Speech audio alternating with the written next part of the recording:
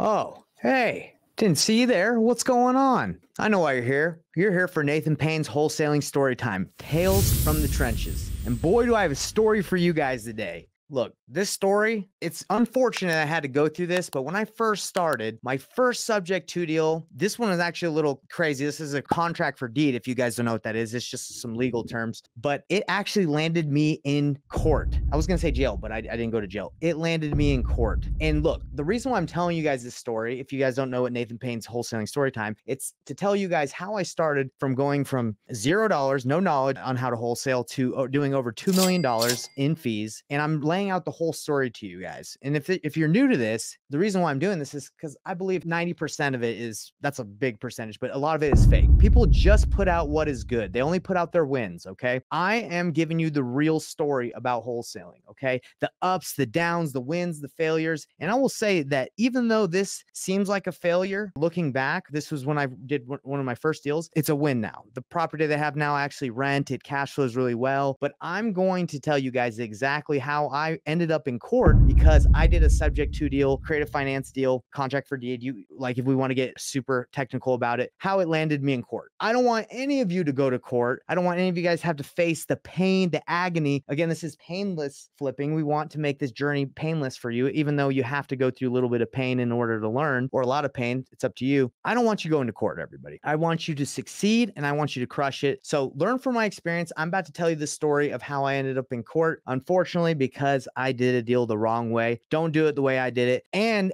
as you listen, if you're a part of my email, if you've subscribed to the weekly newsletter where these stories come out and we give you resources, I'm giving you guys my contact in Utah that helps me now to structure my deals, make sure I don't go to court, make sure I do my sub 2 deals, my creative financing deals right. So if you want that contact, I'm giving it to you as a gift. I'm giving you that person. Subscribe to the newsletter. Not only do you get the contact, but you get calculators, you get spreadsheets, you get a bunch of marketing materials that's going to help you maximize, all for free. Because again, I've been in your position. I know how it feels to not have everything at your fingertips and you just wish you had someone to talk to. I'm here to give you what I can. And I'm here to give you the real truth because again, all the crap out there, it's just showing you the wins. Time to hear some losses. But again, failures are good because they help you progress and they end up turning into wins you see down the line. So let's dive right into this story, everybody. And again, if you haven't subscribed to the weekly newsletter to Nathan Payne's Wholesaling Storytime, Tales from the Trenches, do it.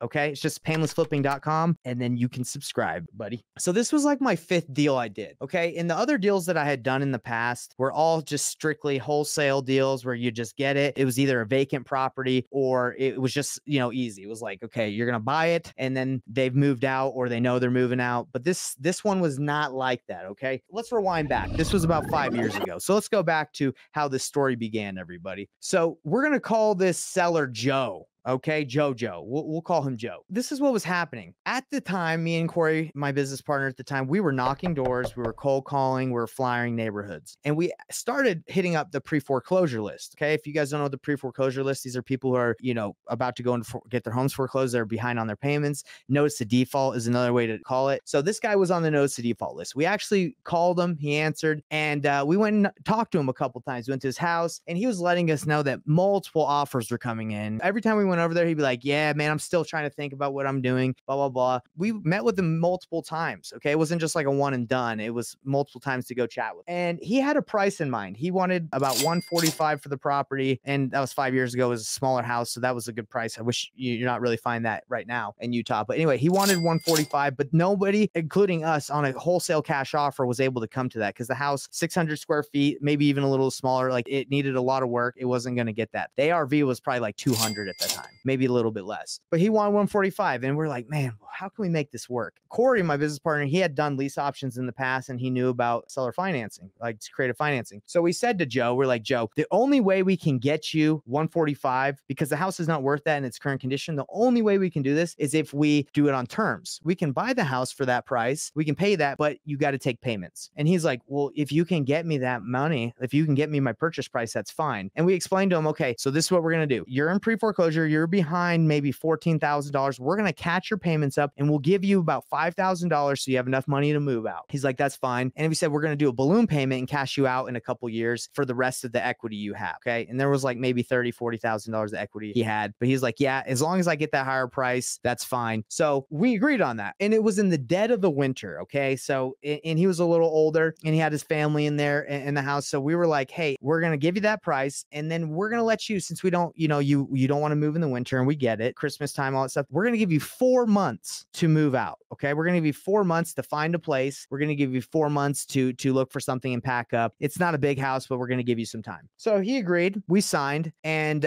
we did a contract for deeds. So I did not actually go on title on the property, but I did own the property, and it was like a contract for deeds subject to like hybrid. So anyway, so fast forward 4 months down the line. What do you think happened? Well, this is the first time I've ever let someone stay in a property after I've closed. Okay. And by the way, like the way it was structured, I wasn't on title. Again, I didn't really even know all this stuff. I was just like, hey, this is what they said. Creative financing is great. Let me just do it this way. So I let him stay in the property. 4 months go, and I'm checking in on him like every month. Hey man, how's the move going? Have you found a place? Have you moved your stuff? Oh yeah, man, we're working on it. We got some stuff lined up. So 2 weeks before the 4 weeks is up, where I'm taking over the property now because I got to rent it. I've been paying the mortgage and just floating it since all the costs and all that stuff. And I actually closed on it with my my brother-in-law. We owned it at that time. I go there 2 weeks before and I knock on the door, say, hey, just checking in. And I noticed that not even a box is packed. Nothing is packed. Nothing. They didn't do anything. 4 months down the line, nothing was moved. The family is like nothing. They didn't even know they were supposed to move. So I'm like, guys,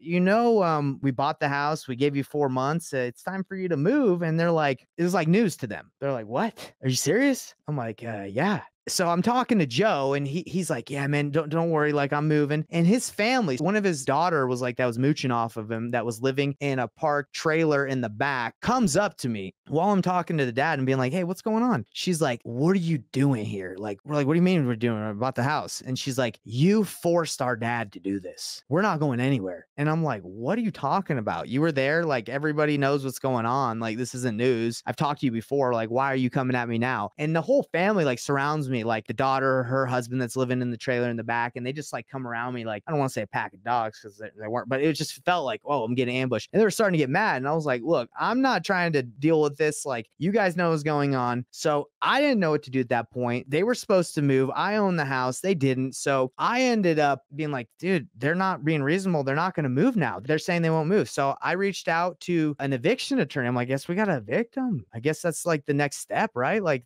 we own the house. We gave them money up front. We caught them up and they're not moving. So unfortunate situation to be in for both of us. I didn't want to be in that situation. I thought we had agreed on something. So I get the eviction attorney, James Dean, classy guy. He's just like, ready to rock and roll. He's been dealing with this for a long time. I explained the situation that we bought it on terms, and it was kind of funky the way the paperwork is done because it didn't look like I owned it like on the paper, but I really did if you dived into the closing docs, but just it wasn't like that easy to see. And I didn't know how to explain anything that was going on because I was new. I just had done what they told me like the title company I was using at the time. So James Dean's like, hey, they're fighting this bad boy. They're not moving. They actually got an attorney themselves. Like they're trying to fight this. And the seller had gone in and networked with someone that was like, I think the person that got him the loan was like trying to keep him in it. And I was like, whoa, I don't know what's going on. This is nuts. And I'm so scared because I'm like, I just bought a house. Now, like maybe I'll lose it. I have no idea what can happen here. And it ended up that they fought it. And when you try to evict someone, they fight it, you got to go to court. So I went to court and I was super nervous. I was like, I didn't know if I would have to stand and testify. I don't know what was going to happen. I was shaking the night before. And this job has kind of taught me like how to be relaxed and have like nerves. I don't want to say nerves of steel, but to be a little stronger and not be so worried because I am more prepared now. But anyway, so I go to court with me, Corey, and I think my spouse came with me too. And I was concerned because I thought I had done everything, I had done everything correct in the sense of like, let them know, but they just decided they didn't want to move. So I'm in court. The judge, our case comes, and I'm tripping. I'm tripping out. Oh, I'm shaking. The judge is like, so what the heck's going on here? He's just reading the document and he's like, so what's going on? And then the attorney of Joe is like, kind of explains, hey, these guys are trying to steal this dude's property. And it's like, what are you talking about? Like, we agreed on this whole thing. My attorney gets up and explains the situation. And the judge is trying to understand what the heck is going on with the subject to creative finance, contract for deed, whatever you want to call it, paperwork. He's like, he doesn't know. He's like, I don't know what this is. Do you own the property, son? I'm like, yes. He's like, okay. Then the daughter in the middle of the courtroom, she stands up and she's like, this young man lied to us. He forced my dad to sign these documents. And I'm like, what are you talking about? You weren't even you're making all this up. You were there. Like, you saw that, like, no one was forced to do anything, but she's out there slandering me in the middle of the courtroom and everyone's like, and unfortunately she looked a little, like crazy. She might've been, doing some things that she's not supposed to. So I don't know if that was a good look for her or not to like shout that in the middle of the courtroom, but she was like, this guy's a liar. And I'm like, hey, I don't know why. I thought we were friends. Now you hating on me in front of everybody. That doesn't look good for me or anybody.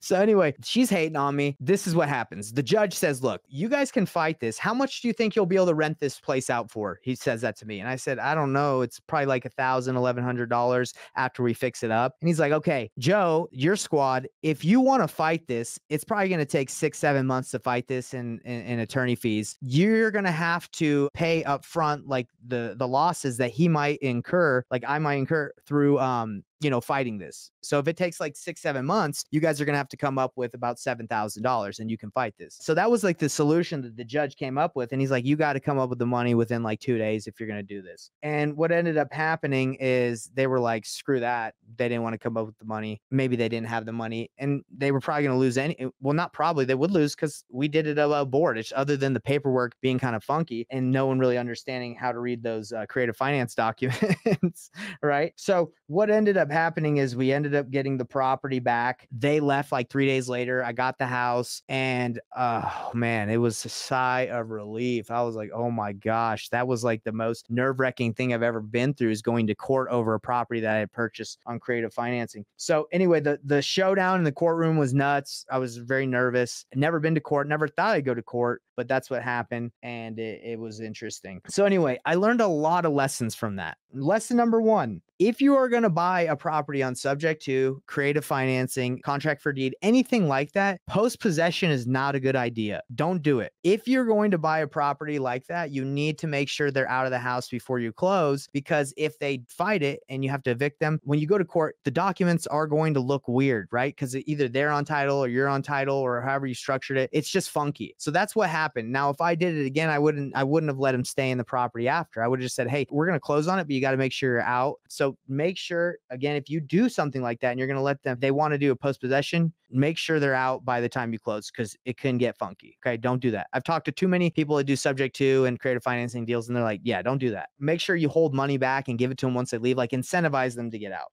Be prepared emotionally and mentally and physically, everything for this job. Like, you're going to run in some ups and downs. Obviously, if you don't do what I did, you won't have to face that problem. But this job, like many other jobs, comes with trials and errors and tribulations, failures. You got to be mentally prepared. Thankfully, I had a good support system. I was honest in my dealings with my fellow man. I was honest with what I did. So I knew I had not done anything wrong in the sense like lying, but just make sure you're honest and you do everything to your best ability, right? Like, you should always do that. Be transparent. We told him exactly what was going to happen. We gave him 4 months. Like, come on. And the importance of having a skilled title company to work with that can navigate this, doing the paperwork right, and an eviction attorney. You shouldn't have to have an eviction attorney, but it is important if you do buy properties and you're going to keep them and you let people do post-possession, that you have an eviction attorney that's legit. Now, guys, I started this story out, Nathan Payne's wholesaling story time, Tales from the Trenches, saying that for subscribing, I want to give you the contact that I use right now in Utah that helps me prepare my paperwork, that does my title work. She's got my back. I want to give you that contact. So subscribe to the newsletter and I will get you that contact info. If you're outside of Utah, I will make sure I can connect you with someone that can navigate you. Because if you do paperwork the wrong way and you land yourself in trouble, you could go to court, you could get in trouble. I don't want that to happen to you. I was very nervous. If I even went to court again, right, knock on wood that I don't, and I don't think I will, but yeah, it's nerve-wracking because you don't really know what's going to happen. You don't know if the judge is going to go in their favor. You don't know if they're going to lie and slander you, like the daughter standing up in front of him and say, this guy's a jabroni. This guy's a liar. He lied to all of us. It's like, no, look, that's not true. You're lying. And I guess I can't prove that other than me saying he said, she said. So avoid all that. Do the paperwork the right way. Just try to wrap up and make sure your deals are done solidly. And you can do that with the right people on your side, the right team. So anyway, I just want to say that was my story. First time landing in court. This was in my first 6 months of wholesaling, guys. This was like my 4th or 5th deal. It was something that I had never faced before. Before that, I was like a door-to-door sales guy. You didn't get in any trouble in door-to-door other than maybe a cop saying, hey, no soliciting, get the heck out of this neighborhood. And you're like, okay. So new experience. I don't want it to happen to you. I don't want you to go through the pain. I want you to feel the gain and not the pain.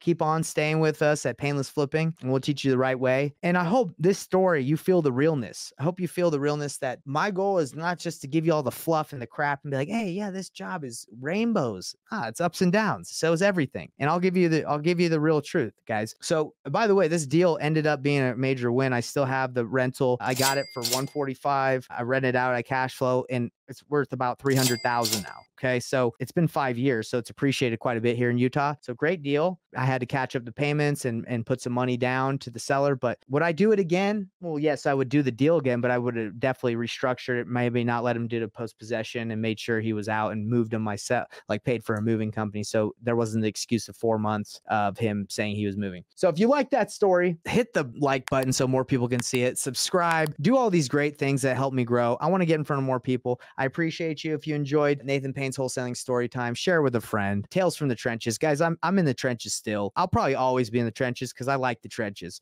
That's where you learn. That's where you grow. So hope you enjoyed it. Have a great weekend. It's Friday. Love you guys. And if you don't like this story, if you think I'm a jabroni, I want to hear about it. If you think my stories suck, let me know, because it's important to me. I always want to progress. I want to grow. So if you think I'm not a good storyteller, I think I am. But if you don't think so, let me know how I can improve, because I'm always looking to improve. Hey everybody, what's up? It's Nathan Payne. And for the first time ever, we just released this insane training bundle that has literally everything that I've learned from doing a combined 4,000 deals in real estate, all from starting with absolutely no previous business background experience or any real estate experience. Plus there's over $19,000 worth of free gifts that we're throwing in, all for an insanely low price. If you want to get your hands on this, be sure to click the first link on the description below right now.